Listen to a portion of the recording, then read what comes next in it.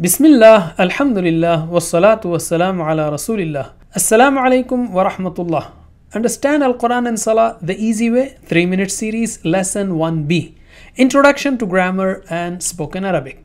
We don't start by teaching you with loads of scary terminologies, nor with dry lessons like Hadha baytun kabirun.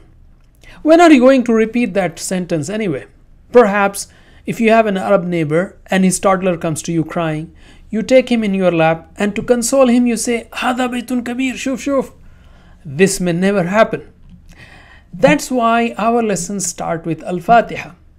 Talk to Allah 25 times a day. Practice Arabic language with Allah subhanahu wa ta'ala. What an amazing start, right on the target. We spend almost 1 hour in 5 prayers in Arabic talking to Allah. Why not start from there? It is the most common sense approach. And it is valid for every Muslim man, woman, old and young, and even for a child. By the way, we do teach Arabic grammar, but in a different way. To make it simple, fun and easy, Allah has blessed me to develop TPI for learning Arabic. TPI is total physical interaction.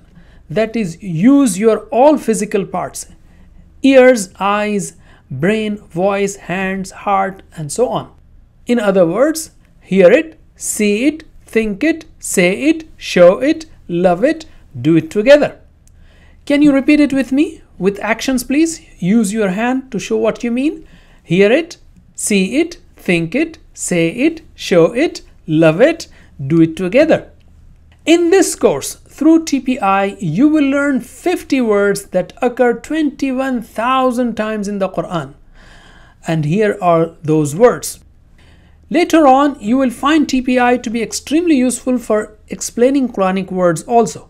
For example, one sign is enough for 5 things. It is also extremely powerful when it comes to verbs involving different combinations. For example, khalaqtahu, nakhluqukum, and so on. All you have to do is say it loudly and move your hands like huwa, hum, anta, antum, ana, nahnu.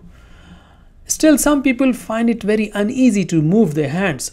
So to convince them, I say, when you give directions on mobile phone, you say, for example, go straight and then turn right.